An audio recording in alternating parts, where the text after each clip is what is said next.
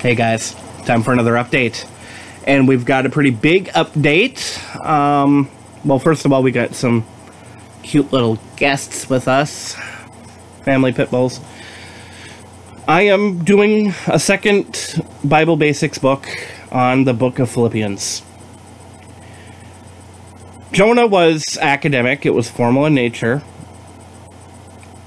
And as much as I did enjoy that style, writing in that kind of style, Philippians is going to be more conversational, it is going to be more homiletical, it is going to be more expositional. So I'm really, really excited to begin writing. And there goes the dog, messing up my camera. So before I actually get into this new book, I want to share what I feel is a key passage out of Philippians, and I'm starting in chapter 1, verse 3. So if you're following along, you can read with me. I give thanks to my God for every remembrance of you, always praying with joy for all of you in my every prayer, because of your partnership in the gospel from the first day until now. I am sure of this, that he who started a good work in you will carry it on to completion until the day of Christ Jesus.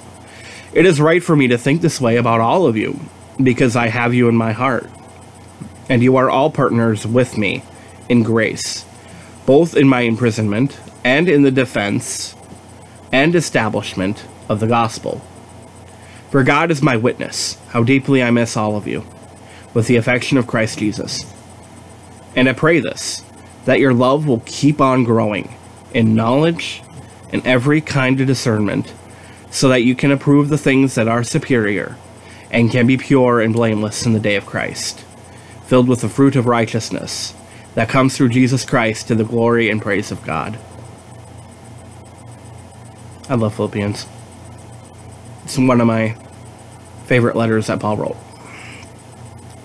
So I'm super, super excited to actually begin more writing on it. I've already wrote 3 chapters already. And those were for homiletics when I was writing sermon manuscripts. So almost every word in those manuscripts and what you've heard on YouTube and SoundCloud, it's almost all going to be word for word when the book is ready to be published and you guys get your hands on it. So yeah, I'm going to start writing the first chapter next week, and hopefully I will be able to pump out a chapter a week, depending on how things go. Life does happen. I might be behind a little bit, but I am expecting to be completely done at least by the end of September. 15 chapters, 3 are already done, so that leaves me with 12.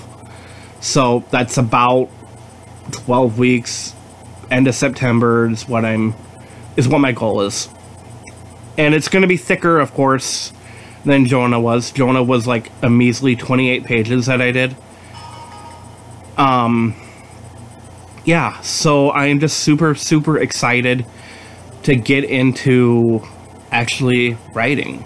And I've always wanted to be a writer. When I was a little kid, I loved writing. I remember like looking back at the crap that I wrote and thought, crap, this is crap. And this is my passion too. I love teaching the Bible. I love explaining the Bible. I love talking about the Bible. So what better thing to write than something that you're passionate and that you love? I can't think of anything stronger than our passions. The passions that we have should come from God, first and foremost. So there's that. After which, if you're wondering if I'm going to be planning on any other books or whatnot, I am considering doing another humorous book. Just life stories, Bible passages that I quickly sermonize, if you will. So I hope to do that when I'm done with the book of Philippians. Another thing that I want to mention too, and this goes along with Philippians, the theme that I picked for Philippians is real Christian living. What does it mean to be a real Christian according to Paul in Philippians? So that's the premise of this new commentary. I'm just super excited. I'm probably going to say that a lot in this video. I am really super duper excited about writing another book. I just love writing. So with that in mind, with the book, what I'm wanting to do, and please let me know if you want to be a part of this, is I'm going to be asking you to sit in front of your camera and for a minute and a half talk about what it means for you to be a real Christian. Or if you're not a Christian and you're watching this, you want to be a part of this, ask yourself, what does it mean to live real? What does it mean to be true to yourself? So I want you to think about that. If you want to do a minute and a half video, please let me know. Message me. I would greatly appreciate that. That is pretty much everything that I wanted to cover in this video. Yeah. So if you have any prayers, please let me know. I'm always praying for you guys that are watching this. Follow me on Facebook, on Twitter. Yeah. Thank you.